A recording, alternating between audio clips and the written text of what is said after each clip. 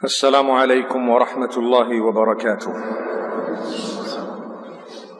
Bismillahir Rahmanir Rahim. Alhamdulillah wassalatu wassalamu ala Rasulillahi wa ala alihi wa ashabihi ajma'in. All praise is due to Allah subhanahu wa ta'ala. Blessings and salutations upon Muhammad sallallahu alayhi wa sallam, his household, his family. May Allah subhanahu wa ta'ala bless them, bless every one of us. And may Allah subhanahu wa ta'ala grant every one of us goodness. And may Allah create ease for us and the entire ummah, for indeed the ummah is going through the most trying times of recent history. My brothers and sisters in Islam, Islam is a term that is used to refer to the religion that we belong to. It also refers to peace, but we don't have that peace. It also refers to submission, but we don't submit. So we have a problem. The reason why we have a problem is because I'm a Muslim. Muslim actually means one who submits to Allah, but I don't submit. And I'm searching for peace because Islam is supposed to give me the peace, but I don't have the peace. When I say I'm referring to generally the trend that we're facing today. So while there are pockets of people who do achieve that peace and who do have that submission, when we talk to the young and old today, many of them are carrying burdens. These burdens are that of financial issues, social issues, spiritual issues, so many other problems and matters. Over and above that, we have issues that are of a political nature that we feel so helpless about. Wars across the globe in the name of faith and religion that we know are not a part of the faith and religion, but rather perhaps political tug of wars that are taking place such that people's lives are being lost, yet they're supposed to be within peace, within submission. So what is the crisis? I think primarily what we need to understand is many people would address it in different ways. Each one would start with one thing. We've turned away from Allah. I'm sure you've heard that so much. It is actually absolutely correct to start that way. My brothers and sisters, we've turned away from Allah subhanahu wa ta'ala. Now one might say, well, how do you say that when we're sitting in the masjid? We're in the house of Allah. Why do you give such a negative sort of an idea to the people to make them feel like they're bad or, not interested or couldn't be bothered? No, we are. But you see, at the time of the Sahaba radiallahu anhum, to miss one salah was actually impossible or unthought of, unheard of, unimaginable. Their level of iman and taqwa was way beyond what I can describe. So when I say that we've turned away from Allah, it is relative in the sense that in our society, the most pious from amongst us may probably still backbite without really realizing that I've been backbiting. You see? The pious from amongst us, the person who's considered the really holy person, may still possibly use, it's possible, a word or two that is not supposed to be said from a tongue of a mu'min. You see? They may sometimes hurt someone's feelings, even starting with family members, in a way that if you were really true, you would be living by the hadith where the Prophet ﷺ says, the best from among you are the best to your family members. So what I mean when I say we've turned away from Allah is we can do much better, and we should be doing much better, much more to get closer to Allah. Don't let shaitan come to you and I and make us feel satisfied that, you know what, I'm a good Muslim. Because the day that happens, we stop growing. And by the law of Allah that He has kept for a Muslim, the 2 days are not meant to be equal. Today should be better than yesterday, and tomorrow should be better than today. It's amazing. So this is why I say, when we have become happy with ourselves, that I'm a good Muslim, we have a lovely masjid. I mean, I'm here in Preston, Masjidus Salam. I heard about it, I've never been here. But subhanallah, it's amazing to see how beautiful the house of Allah is. I'd love to see the beauty of every heart of every person who comes here be even more beautiful than the masjid. That's when we will actually be a solid ummah, right? And inshallah we will get there. It's so beautiful to have this feeling. You know, we were driving in from the highway, and I usually have a lot to do, and I had this feeling that subhanallah, we're going to Preston. And I know there are so many people who've been telling me to come here. It's a matter of time. It's not like I don't want to, but sometimes you have one person who cannot manage to get everywhere every time. So you have to prioritize sometimes.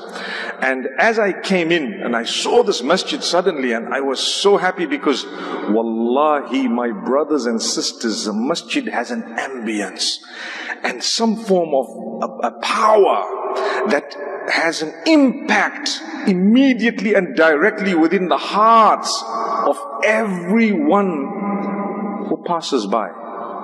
Muslim, non-Muslim, whoever it is, it's the house of Allah. Say what you want, there is a calmness, there is a peace, there is a sense of goodness. Yes, those who hate the Muslims, unfortunately, due to their ignorance of what we are, who we are, and what we stand for, perhaps they might feel for a moment an element of anger upon seeing such a beautiful masjid in the middle of a street in Preston, for example, but it's quickly extinguished by the smiles of the people walking in. Subhanallah. When you come to the masjid, come with a smile. Be happy to go to the masjid. Come early. And I promise you, it will bring you closer to Allah. Didn't I say we are becoming further away from Allah? One of the things is give importance to the houses of Allah.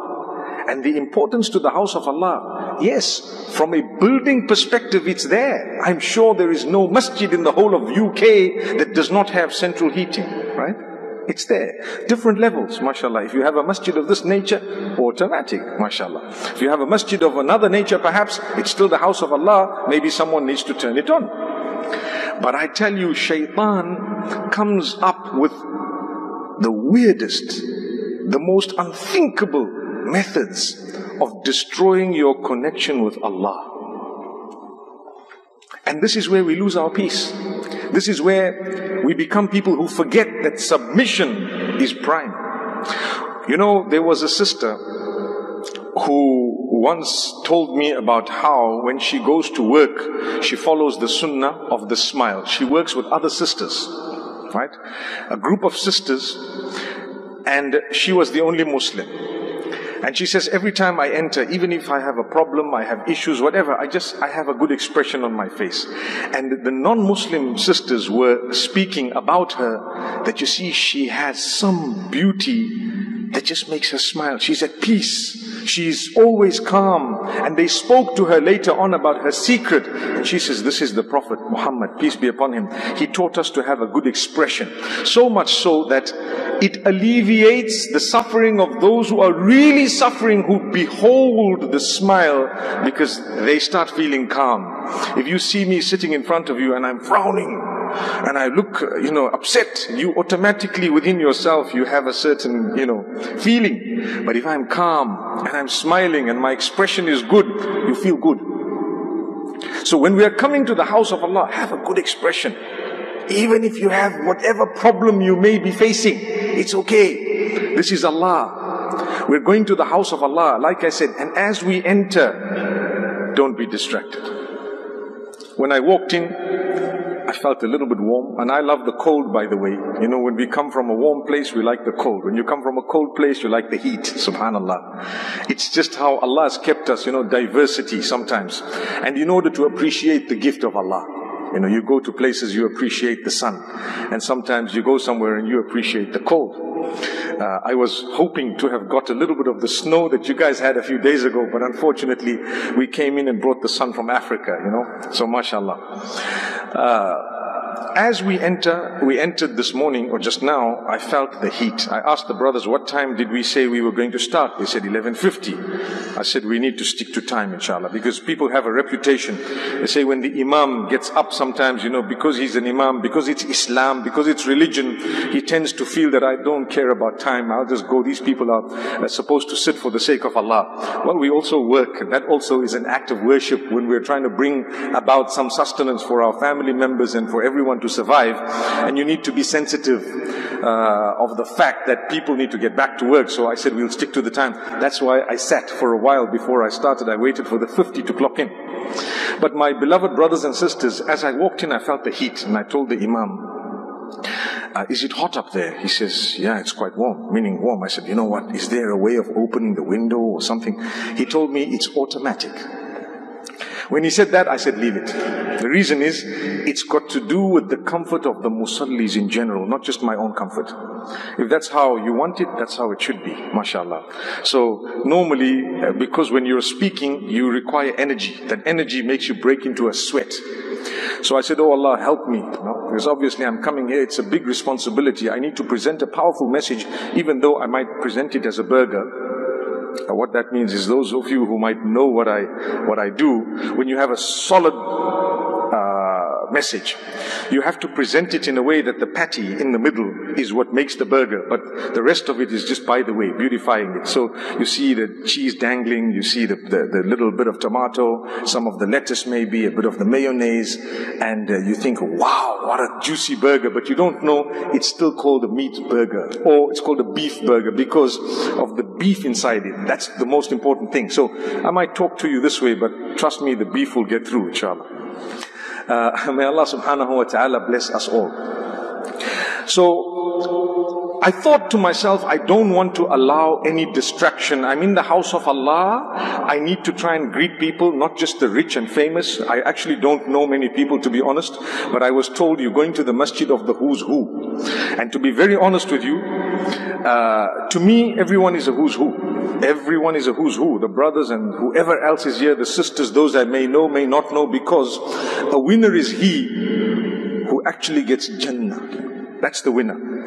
And those who get Jannah, subhanallah, they are the ones whose hearts are being worked upon by themselves every day. No matter what you have, who you are, you need to make sure you clean your heart, you have the best relationship, starting with those within your house, and then go further, and you will achieve the peace in the dunya and the akhirah. So subhanallah, I thought to myself, I won't allow a distraction. I'm here for the sake of Allah. Smile, greet the people. These are all brothers and sisters coming as guests of Allah.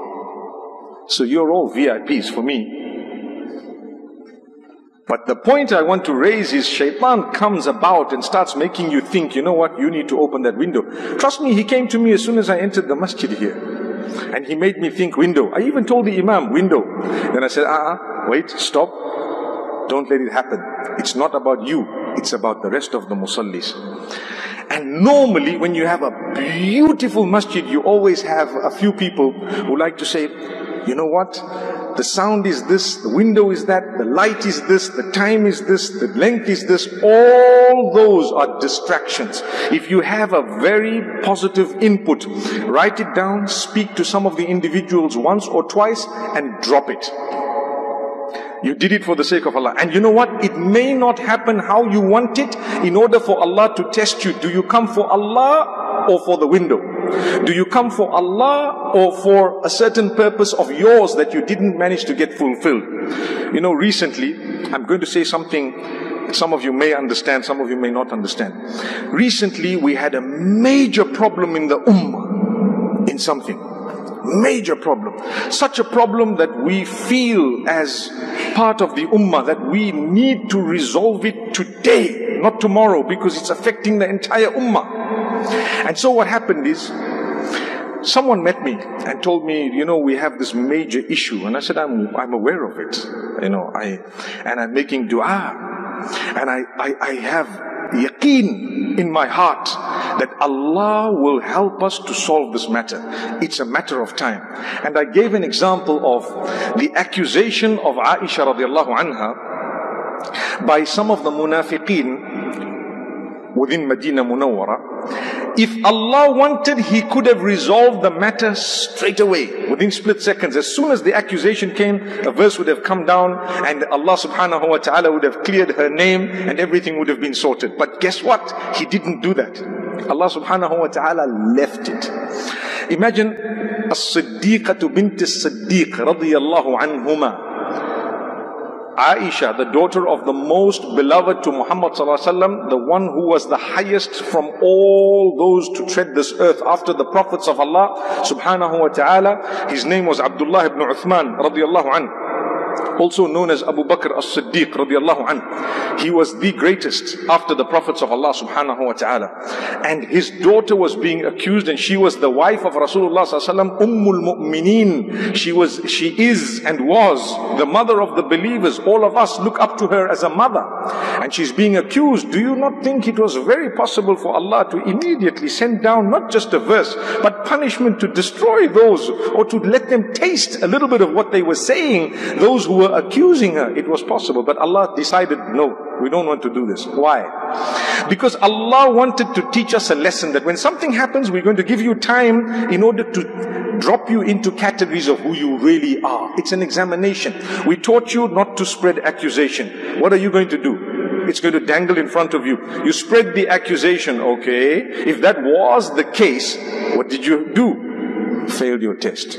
So Abu Ayyub al-Ansari radiallahu anhu, to this day we talk about him because his name is in the hadith and in the tafsir of the Quran, where Allah subhanahu wa ta'ala says, لولا إذ سمعتموه ظن المؤمنون والمؤمنات بأنفسهم خيرا وقالوا هذا إفك مبين.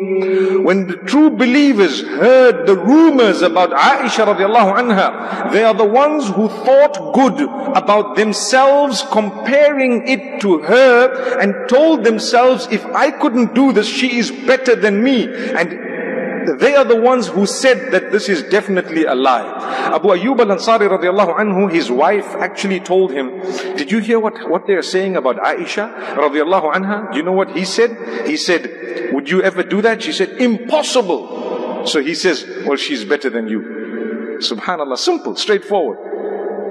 So Allah praised him to this day. So the issue that we have, I said that Allah will bring the people together in bi'idhnihi, by His will, by His mercy, by His power. In the interim, we will find out within our hearts, were we working for Allah or were we working for a small group of people?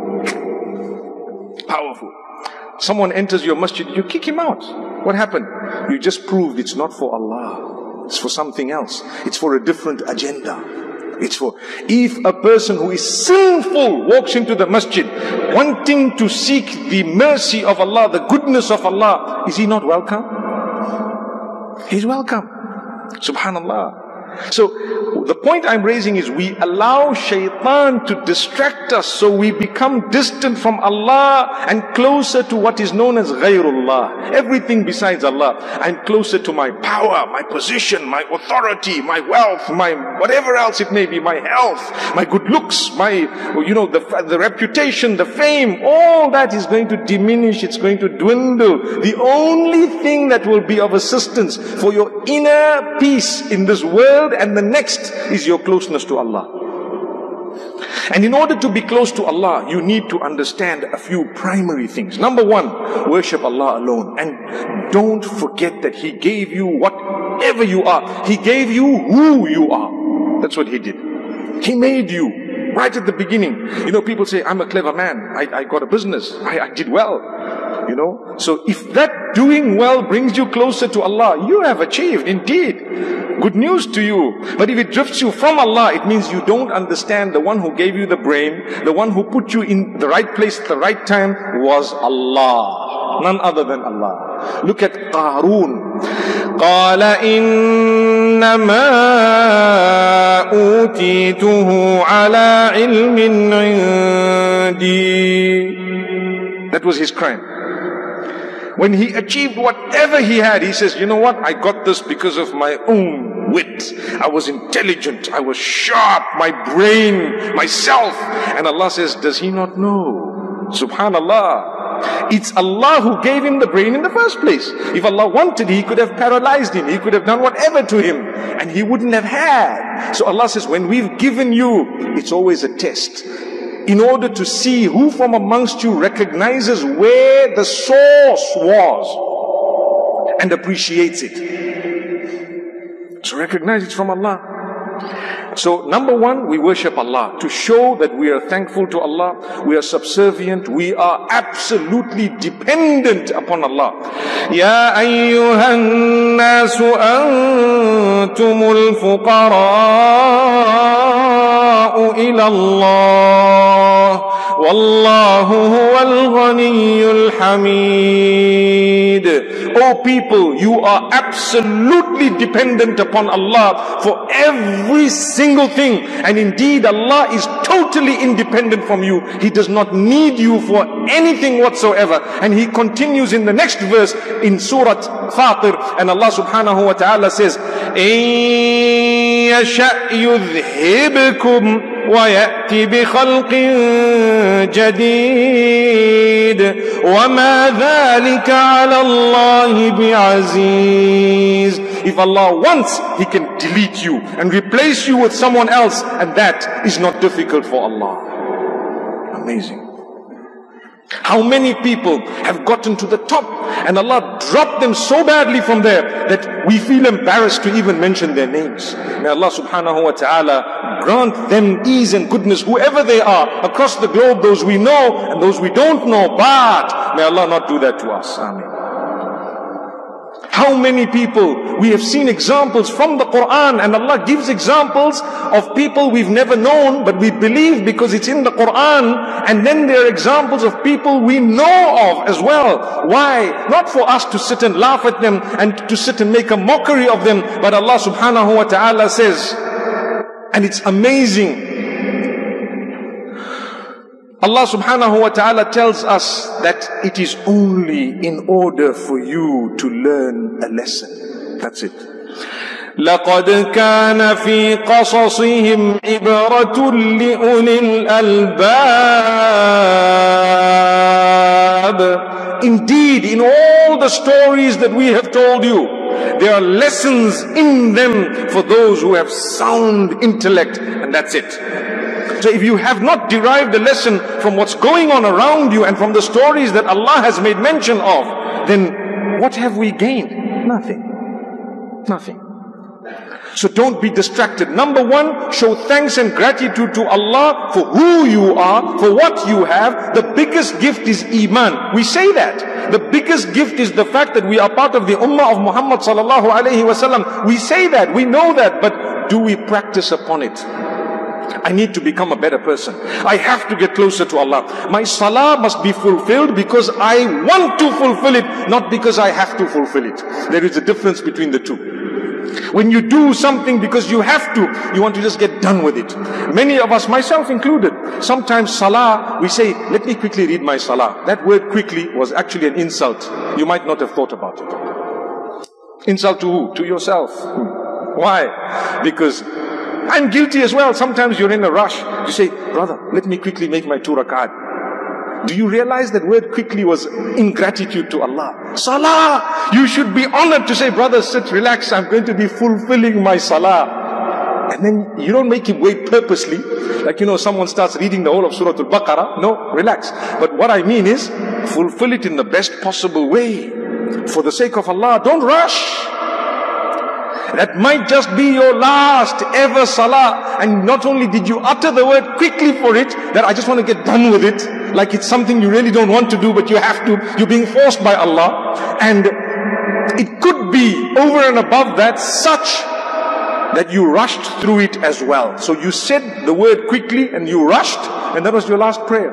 So everyone says, "Bahut नेक आदमी है, नमाज में माशाअल्लाह इंतकाल हो गया." You heard that?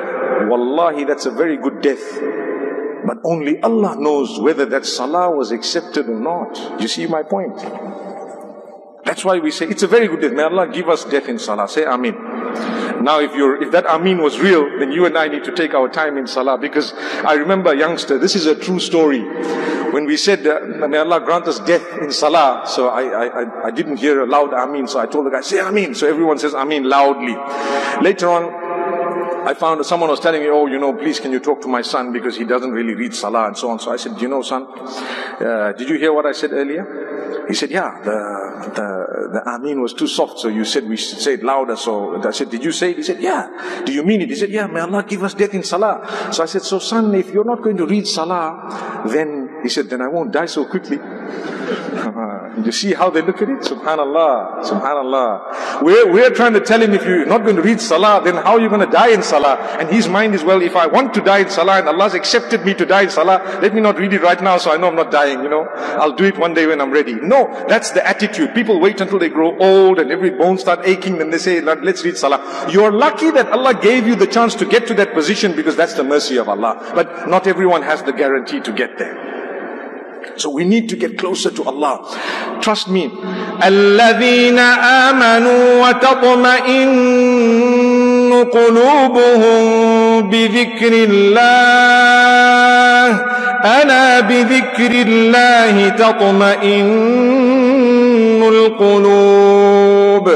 Those who believe, they achieve the calmness of their hearts through the remembrance of Allah. For indeed, it is only through the remembrance of Allah that the true believers would actually achieve the peace of the heart, the comfort of the heart. We don't remember Allah. We don't. When I say we don't, I'm talking about myself included. We can do better. Because wallahi, I can explain something else to you. We come and do salah, we come into the masjid just as a formality, to get it done with. Jum'ah, I need to be there.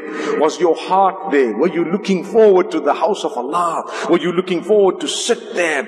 Were you looking forward to pick up a Quran, a mushaf, and to actually open it and read one passage, one verse, and to feel good about it, to check its meaning? Or were you going to come here and start looking, that uncle looks arrogant, that guy there, you see that guy, you know how bad he is, and all those distractions that shaitan causes within us, that happens. So I can do better. I'll give you another example. After salah, there are some adhkar that are sunnah. So we know the sunnah adhkar. After salah you say 33 subhanallah, etc., etc. It's a hadith. Also we have ayatul kursi, we have a few other things that are sunnah. A lot of the times, and may Allah grant me the ability to improve myself to begin with, we do this, but we don't think about it properly. We get it done with. So mashallah, we're sitting there with a little counter. Nowadays people have all sorts, you count on your fingers is the sunnah. But some people have a different type of a counter. They might want to count, and that's it. What happened? And it just goes, it becomes a sound. And what did you do? To you, you said subhanallah 33 times, not realizing that in actual fact, you needed it, not Allah.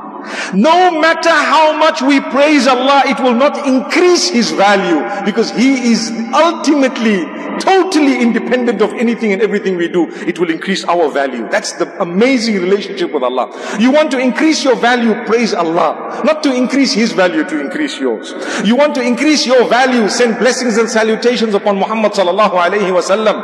Your value will increase, not his. Those who have mocked about Muhammad sallallahu alayhi wa sallam, it only reduced them in value, not him.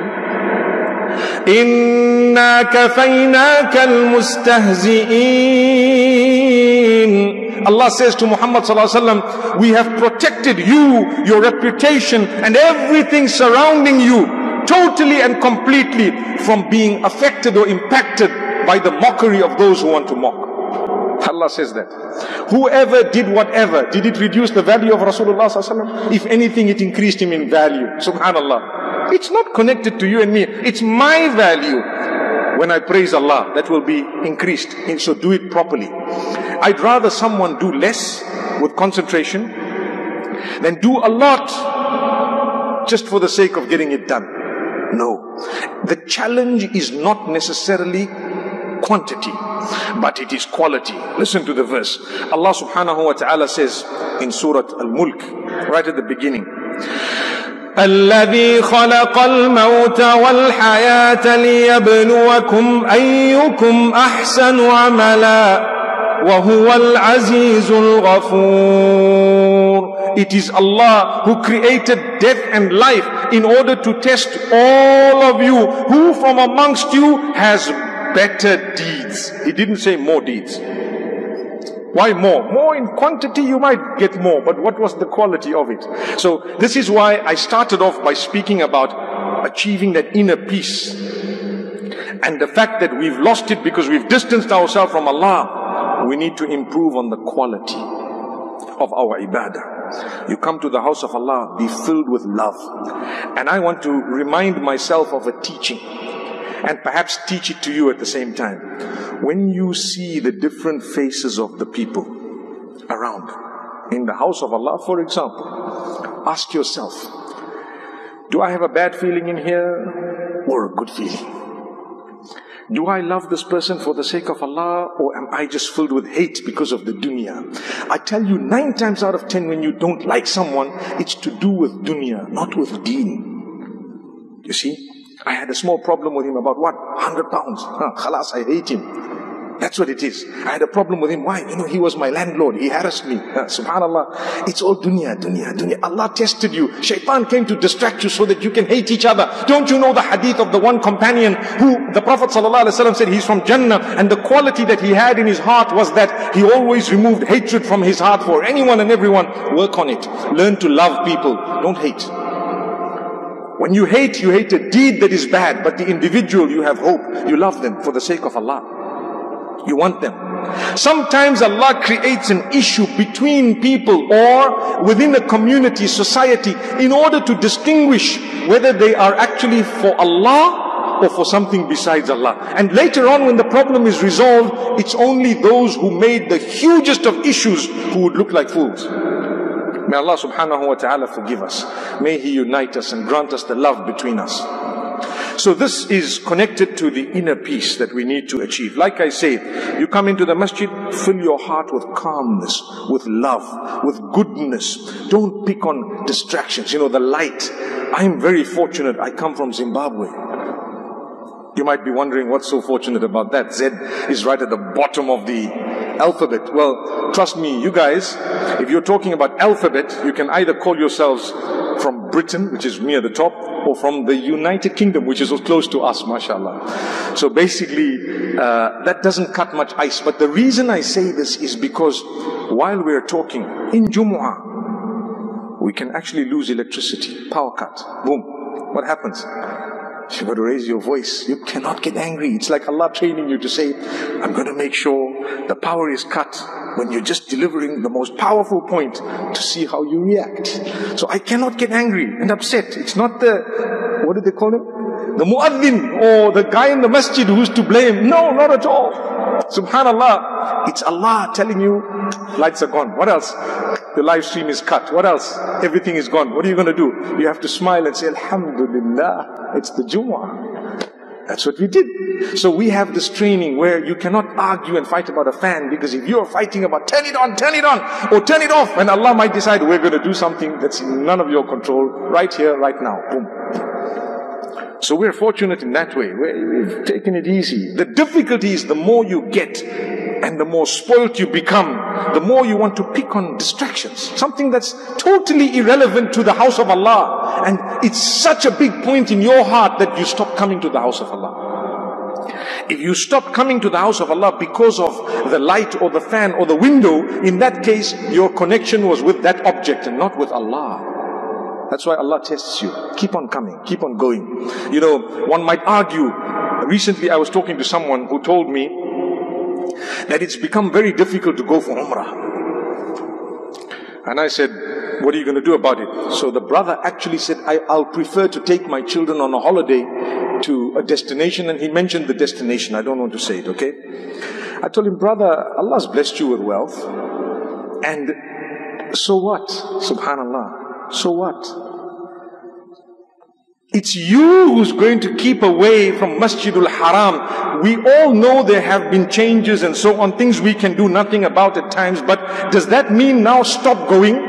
I've heard of people saying, you boycott this, boycott the Masjidul Haram, or boycott Mecca and Medina. For what? You know, you might want to boycott everything else for every other reason, but I think it's Allah telling you, you're not welcome here. We are putting the politics and everything on one side, and we are saying our heart is just connected to the Kaaba and to Masjid al-Haram in Medina Munawwara, Masjid al-Nabawi. Our heart is connected. The most blessed of blessed is resting there. Subhanallah. And we're busy saying, don't go. The reason I raise this is, I'm hearing people say this. It's actually, what will it result in? It will result in your distance from Allah, not anything else. This is something that's more important. It's like, for example, telling someone, just boycott this masjid, for example. If that is the masjid in the locality, etc., for what? Leave it. Don't say that. In fact, the example I gave you is even worse. And I can tell you something very interesting. A few years ago, someone told me that they're charging X amount for a person who wants to go for Umrah more than once in a certain time frame. And I said, brother, you know what? If you notice, the work within the Haramain of extension has stopped. This was at the time, right? So perhaps they need some money to continue. So your intention should be, oh Allah, I'm paying this. It's my contribution towards the construction of Masjid al-Haram. Write it and accept it from me. That's your intention. I gave it. It might be in the form of a visa, but guess what? The work will start a little bit later because they needed the money. For some reason, they need the money. He says, I never looked at it that way. I said, because we've been trained to look at it negatively. Imagine I'm being given an opportunity to give a collection for Masjid al-Haram in Mecca. Subhanallah. Wow. May Allah subhanahu wa ta'ala accept it from us. We will say no. And then someone says, no, it's the agent who takes the money. Oh, okay, let's not get into those stories. May Allah subhanahu wa ta'ala protect us. May Allah help us not to be distracted. We need peace within our hearts, within our systems. We need peace. And I want to end off with a very, very interesting, important point. I have about 9 minutes to go. Brothers and sisters, the same way we're looking for inner peace, and it will be achieved by getting closeness to Allah and improving your sincerity. And I spoke a little bit about certain matters that would actually make us get closer to Allah in terms of intention and sincerity and goodness and kindness. We need the peace also from a different perspective with those around us. And for that, we need to improve our character and conduct with the people we live with. I challenge you all, starting with myself, from this day, ask yourself, how am I with those whom I live with and interact with on a daily basis? Whether you are a son-in-law or father-in-law, or just a son or a father, or a mother, or, the whole women's department, no matter who you are, ask yourself, am I kind, very kind to those whom I live with? Do I speak to them with the most loving words? Because I'm not going to get an opportunity to utter words of love in a halal way, except for those whom I live with, to start with in most cases. Do I use those words? When we say, I love you, and I love you tremendously, and I miss you, and you want to call them my Jan or whatever else, there is only a limited number of people that you can use some of these words with in a halal way. Do you get what I'm saying? But a lot of the people don't. You clock mileage with Allah when you tell your wife, I love you, you're looking gorgeous, you're so lovely. You just look at her and just make your eyes expression or whatever else is going to earn that recognition, and then you look away and you just say, mashallah, Who else is going to do that? And where else do you have a halal opportunity to do that? The answer is, you know what? Very limited. Very, very limited. And we don't use it there. We'll go elsewhere where it's not supposed to be. And there we'll say, Jan. And we'll go, whatever else, Jan, by the way, also means jinn in the Arabic language. So you better be careful. May Allah subhanahu wa ta'ala grant us ease. The point I'm raising is we can do more to make others happy who live with us. I always am amazed by the Prophet ﷺ's words because they are unique. He says, إِدْخَالُ السُّرُورِ فِي قَلْبِ الْمُؤْمِنِ. You know, to actually instill happiness within the heart of a fellow believer is a huge act of worship. Amazing. To make someone happy. So say I see the brother, I don't know him, but I acknowledge him and he feels so happy about it. That was a great act of worship. Just made him feel happy. Something happened. You know, you're walking out and there's an elderly man reaching out for his shoes and you say, uncle, hang on, I'll get it for you. You get it, salam alaikum, and you're smiling at him and you put the shoes down and he's so happy. That was an act of worship. Huge. That could be your Jannah, you know.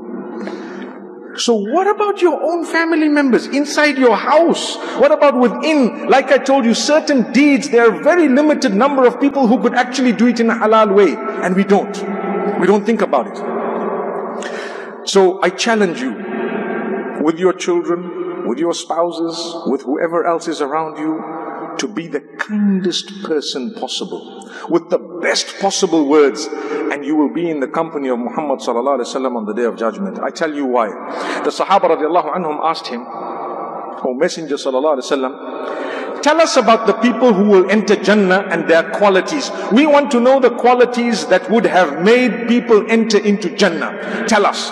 He said, Taqwallahi wa husnul khuluq. Simple as that. He says there are two qualities. People of Jannah, you'll find within them two qualities. What are the qualities?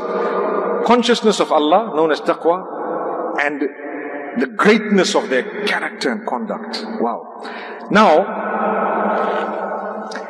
if you have a person whose tongue is filthy and they are reading 5 salah a day, there's a problem with the salah. Right? Because when you are close to Allah through your salah and your acts of worship, it has a direct impact upon your character and conduct. Direct. So the closer you become to Allah through your struggle and striving, I fast every other day, I read as much Quran, I do as much dhikr, I'm in the first saf, I make my 5 salah, I make more than 5 salah because I get up for tahajjud as well. It should show clearly in your character. Clearly. You're a softened person, you're loving. When someone goes wrong or does something wrong, you want to correct it in the most beloved way. Think, how would the Prophet ﷺ do this? If a man as great as Umar ibn al-Khattab radiallahu anhu used to think that he may just be a hypocrite, how can we just sit calm and think that, you know what, I'm done. I make my salah in the first serve. That guy, he doesn't even make salah.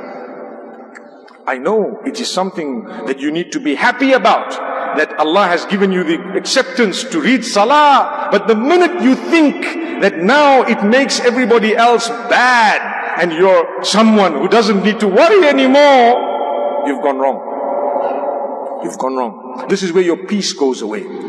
And then you start hating people who don't have a beard as long as yours, hating people perhaps who don't find themselves within the masjid so often as you. And what does the hate do? It takes away your peace. You're gone. When you don't speak well to the people in your home, what does it do? It takes away your peace. If you have no peace, sometimes it's because of your attitude.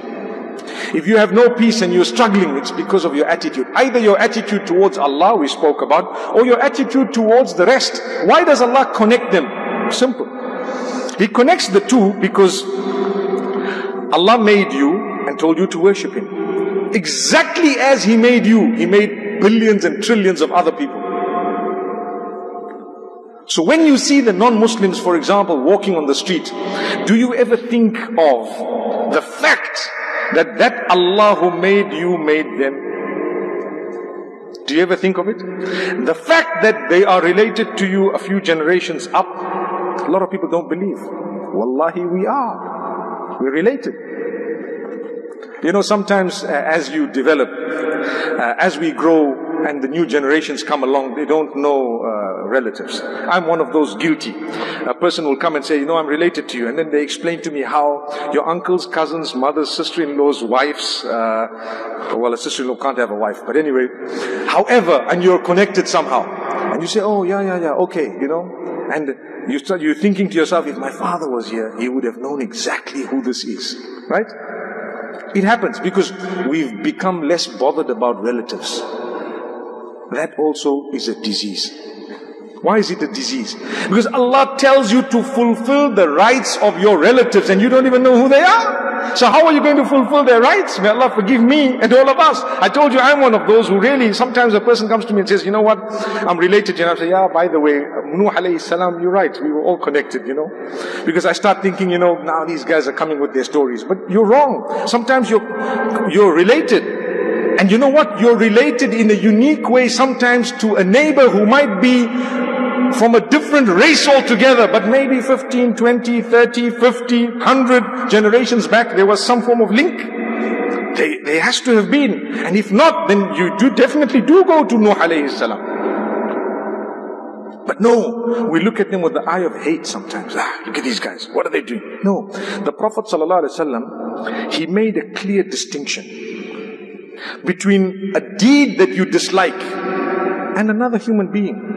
That's why he continued to make dua for Khalid ibn al-Walid radiyallahu anhu even after the battle of Uhud. And he said in his heart that I am convinced. The Prophet ﷺ told Al-Walid ibn al-Walid radiyallahu anhu, who was the brother of Khalid ibn al-Walid, who accepted Islam before Khalid ibn al-Walid radiyallahu anhum jami'an. And you know that Khalid ibn al-Walid radiyallahu anhu, he inflicted a lot of damage and harm against the Muslims. And you know what happened? The Prophet ﷺ says, "Ma mithlu Khalidin yajhalu al-Islam. Ya'ti bihi Allahu." A man like Khalid, I'm convinced he will not be ignorant of the correctness of this religion of Islam. If you are so intelligent and you study religions, you will come to the conclusion that Islam has the merit. And a few days later, according to some narrations, here comes Khalid ibn al-Walid radiyallahu anhu. So look at how he kept making dua. May Allah subhanahu wa ta'ala make it easy for every one of us. We need to pray for one another. We need to love one another. In a nutshell, in conclusion, we spoke about getting closer to Allah subhanahu wa ta'ala, improving our quality of worship and understanding that everything comes from Allah. And secondly, improving our relationship with the rest of the creation of Allah subhanahu wa ta'ala. Just like you think you're important, trust me, everyone else is also a VIP. Everyone else is important. The smallest person in the dunya terms could be the biggest VIP in the eyes of Allah. So be careful how you treat people and how you look at them, how you talk to them, because that is what will determine whether or not you have that inner peace. كتاب الله ترقى جنانه وتنال عظيم الأجر والغفران رتله روي القلب من نفحاته كالماء يروي لهفة العطشان